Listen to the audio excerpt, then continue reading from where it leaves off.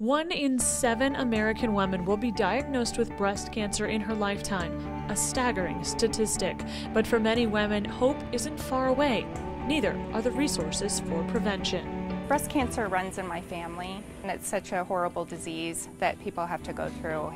That's why Gilbert employee Terry McKinley took the initiative to bring mammograms to her co-workers, inviting the mobile on-site mammography unit to the area. They come to our work and they park in the parking lot, and it takes 15 minutes. It's very, very convenient. The mom truck serves across Arizona, giving no excuse not to get early detection. I think it's great that a truck can come to your work and you can just take your break and go and get it done, and they send the results straight to your doctor. You don't even have to deal with that part of it. And that knowledge can save lives. If you can catch it early enough, the rates of being able to fight it are so much easier. And you know, it's important to do the self-exams, but it's also important once a year to get the mammogram done. It's just one of many breast cancer resources available to the town of Gilbert. Just a few miles away from Town Hall, the Banner MD Anderson Cancer Center is expanding their services, which includes state-of-the-art treatment centers and a unique boutique to help bring normalcy back into the lives of patients. We've got beautiful suits, and these all have pockets in them. The prosthetics fit inside there. Boutique of Hope provides professionally fitted undergarments to breast cancer survivors. That's our main focus, is on the mastectomy products for ladies who've had breast removal. How are you? The nonprofit store is run by volunteers and sells products for all types of cancer. All proceeds go to the hospital. The hats for alopecia, for ladies that are going through chemo. Randy Garello fits patients with wigs or specialty undergarments and says the difference it makes is more than skin deep. You want to look beautiful again. You want to feel like a woman. You want to be able to wear your clothes properly. It's not only for aesthetics, it's for your well-being. And as good as it feels for patients to feel whole again, Garello says it's her reward to be part of their inspiring journey. They're just like, look at me, you know, how I feel great again. So it's amazing, amazing. But oftentimes, survivors themselves find their own ways to give back. Gilbert resident Sarah Ellery has it in the bag.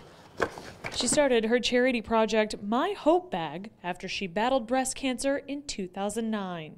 And I felt very much that that was my sign that I should go ahead and pay forward. I just felt kind of like there just needs to be some kind of hope. Taking from her own experiences, she filled bags with things she wanted during her treatment. One of the most compelling, a book of real stories from other survivors, complete with their contact information for patients who have questions or just want to talk.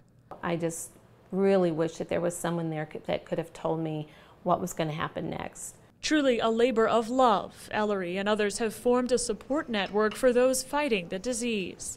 I have several women that I can call on that will take a bag to this person and be their buddy or their hope angel.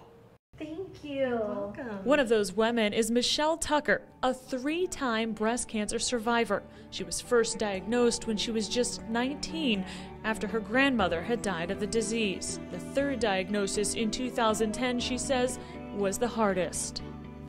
Honestly, I was shocked. Okay, you guys see people go outside and they scream to like the sky, like why is that happening? I literally did that. With 2 children, she had to break the news. My daughters were like, oh my gosh, what's gonna happen to mommy? My husband had already passed away with cancer a couple years before. She received a hope bag that carried her through doctor's appointments and chemotherapy in her long fight with cancer. The Hope Bag is absolutely a wonderful tool for anybody going through breast cancer. There's this other person out there who's fighting the battle or who's, you know, and they still find the time and the idea and put the 2 and 2 together and are able to help other people.